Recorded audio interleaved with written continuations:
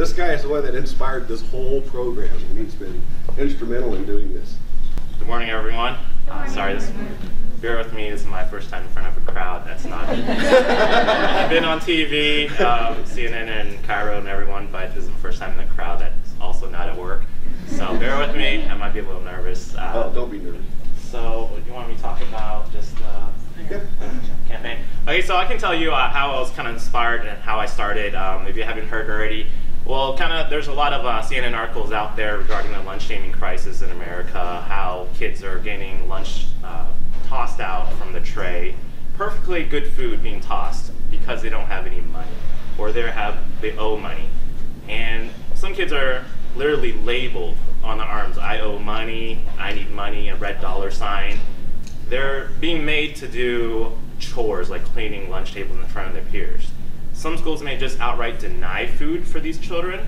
Some schools may give, like in the state of Washington, they can't deny food, so they give them an alternate meal, like a cold cheese sandwich, like you said, and or fruit and milk. That's not enough for these kids to eat. So just hearing that, being a father of three, I have an oldest son, he's almost 9, he's in the 3rd grade.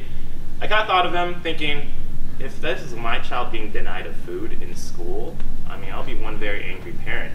So I decided to take action and kind of see, we live in Seattle, Washington, so Seattle Public School District is where we go to, and decided to look at the school district, actually the school lunch debt at my son's school, see what their elementary amount was. I called the school, talked to the lunch person, it was about $97.10.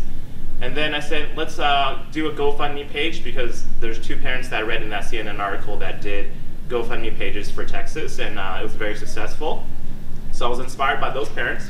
I was also inspired by Ashley C. Ford, her tweet back in December. She's a writer from New York saying that, hey, if you want to do something generous this holiday, consider donating or paying off lunch debts in your school districts. So I did that for my son's school, and donations started coming in for $97.10. And I said to my wife, why not let's tackle the bigger debt in the school district? And not knowing how much it was going to be, I called and they let me know it was about $20,000 to $21,000 for the Seattle School District. So I was like, wow, so let me update it. I don't know if it's gonna keep up and people will start donating. Shared it with the community Facebook groups in my neighborhood, friends and family. Then local media started picking up on it, one media interview to another one. It started rolling in. 4 or 5 days, $21,000 were raised by the community, friends, and then I launched Tacoma because of the success of Seattle. I launched Spokane, Renton as well. We've hit Spokane over the weekend. We did Tacoma last weekend, but we're still raising more funds to hit for the excess. We're doing the excess funds for future lunch debts. And then we also were waiting for Renton to hit goal. We're almost halfway there. So Seattle, Spokane, and Tacoma have been hit goals. Those goals have been hit. So those are the top 3 largest.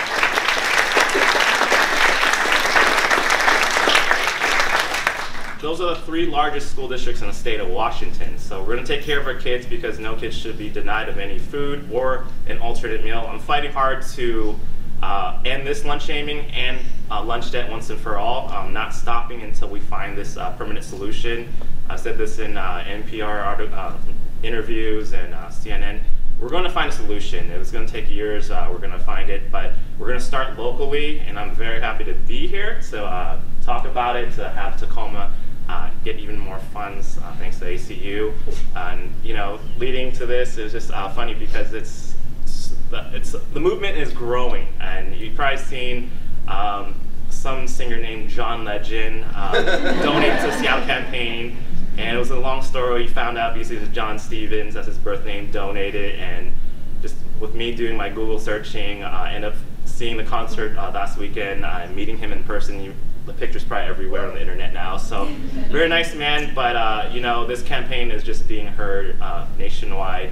The movement is strong, hearing about other school districts in the nation being paid off, people being inspired. Like you probably all heard, a man in Portland battling cancer started a campaign for the Portland School District because he heard about our campaign in Seattle and Tacoma.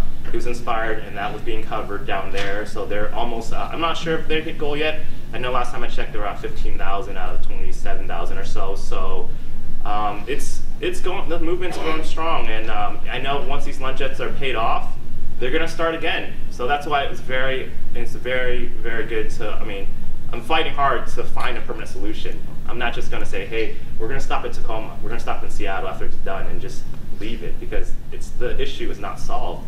So I'm either going to go talk to lawmakers, talk to school districts, we're going to find a solution, and I'm not going to stop, but thank you for having me.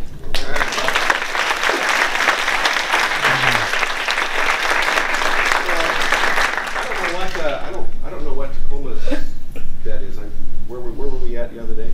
So the goal is to get it to 30, and so that's where we're gonna. Oh, okay. That's where we're gonna get it 30, today. And we're at 22,265. Well, I directed David today to make a $5,000 contribution on behalf of the ACU.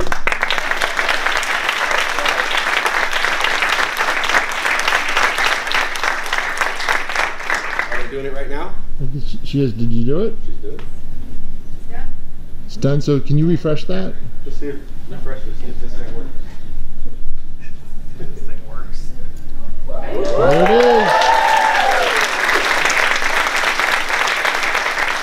Isn't that awesome?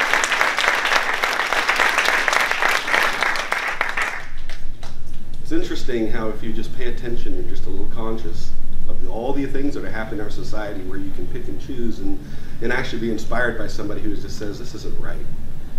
And at ACU, we're always looking for just ways to help our community. There are the multitude of fundraisers, whether it's the golf course at the end of the year, where we provide food and gifts to soldiers, just a number of things. But this one just kind of inspired me a little bit, because I'm thinking about the little kid who can't have enough money to have a sandwich. And so this guy is taking it to the next level. Let's give this guy a round of applause.